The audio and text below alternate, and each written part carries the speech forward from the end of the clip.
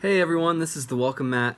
Today I want to give you 10 reasons why you should consider playing board and card games.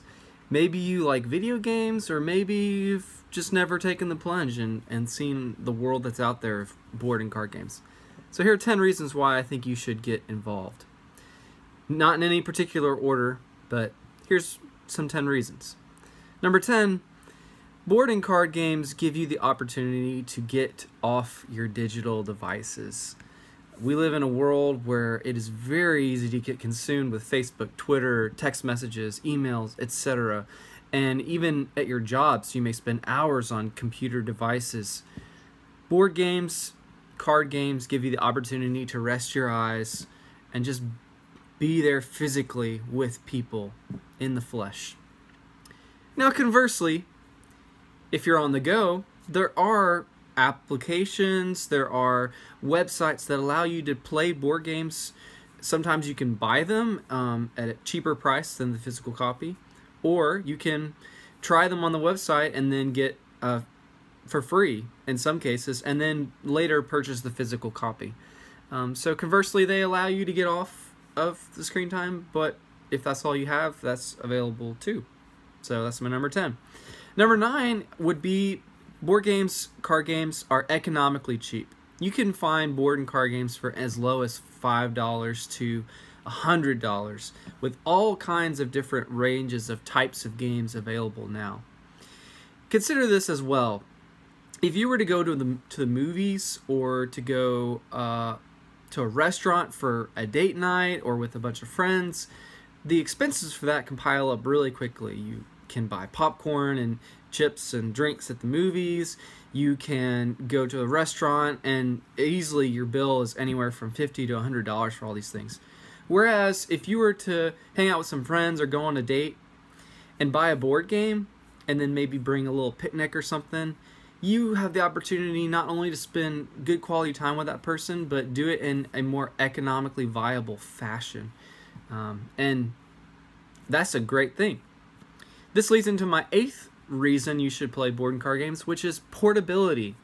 You can take board games and card games all over the place. You can take them on the plane, you can take them on the train or the subway, you can take them to the restaurant, to the coffee shop, you can take them over to friends' houses, you can take them anywhere. Some board games are bigger and may not be as portable, but some are small. There are even some that will fit in your pocket, and you can take that with you wherever you go and bust it out and play it, even with a stranger sitting next to you for the long ride.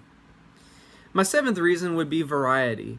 Long gone are the days of Monopoly and Candyland and Scrabble being the only, and Clue and all these other games being the only viable options for board gaming and card gaming. There are literally thousands upon thousands of board and card games available now.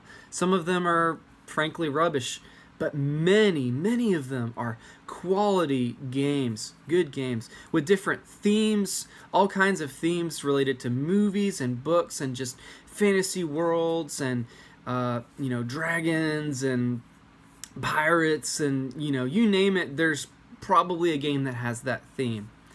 And there's different genres too. There's games where you place workers and they do certain actions for you.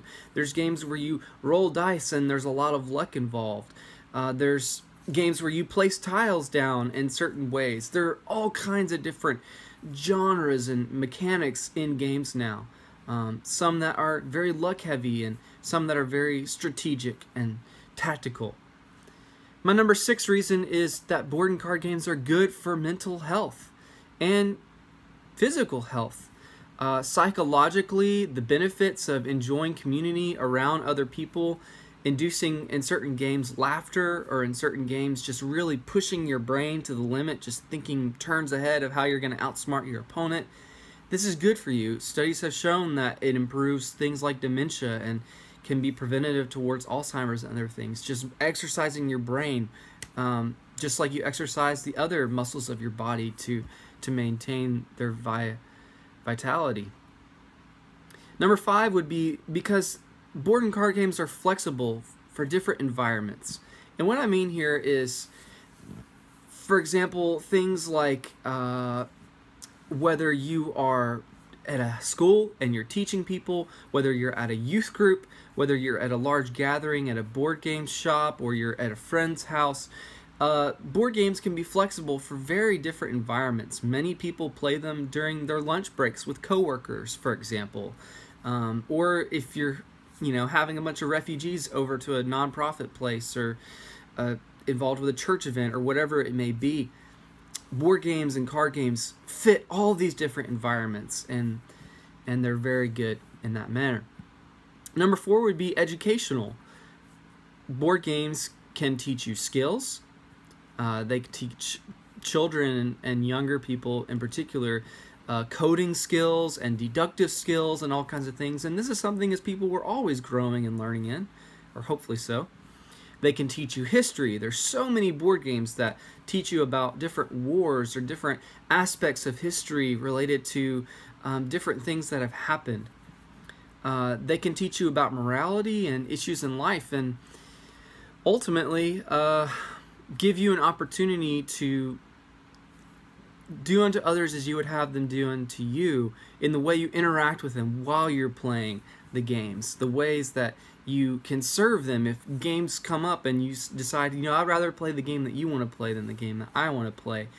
Board games and card games provide that opportunity to love other people in those kind of ways. My third reason is that board games and card games can cross barriers. Barriers of age. You can have games that go as young as like 3 years old to, as old as a person can be before they die. There really are that many different kinds of games, and there are games that you could have an 8-year-old playing with an 80-year-old, and they both have an equal chance of winning.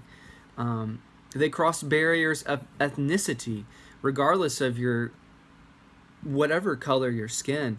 There are board games that cross language barriers that rely on images or icons to help you understand how to play it, and they may not necessarily rely on language, although there are many that do, and they can provide an opportunity for you to learn new languages by playing games in a different language.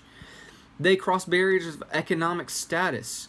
They cross barriers of religion. You don't have to all have the same belief system to get together and play a board game or card game and have a fun time.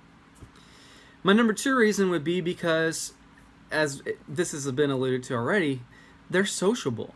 Board games and card games provide you a great opportunity to get to know people, to be inclusive in the sense of it doesn't matter what your belief system is. We can be civil with one another, but not just civil, but even become friends with one another. It gives you opportunities to bond, whether it's the family or a friend group or people who don't know each other. There are so many different board and card games out there that allow you those opportunities to bond and get to know one another. And finally, my number 1 reason is because board games are fun. Card games are fun. And life is heavy. We aren't meant to just live our lives always having to deal with the bills and with the burden of just the heaviness of life in general, the things that can happen on a day-to-day basis. Board and card games give you a break from that. They give you the opportunity to just enjoy other people and enjoy gaming and enjoy life. And that is a good thing. So there you have it. There's my 10 reasons why you should get involved in board and card games. Are there any reasons that I missed? Feel free to comment below and give me your thoughts on that. I hope this list has been informative to you and has spurred some creative thought. Thanks so much for watching. This has been the Welcome Mat. Go out there and enjoy some games with people in a wholesome, good way. And have a great one. Bye-bye.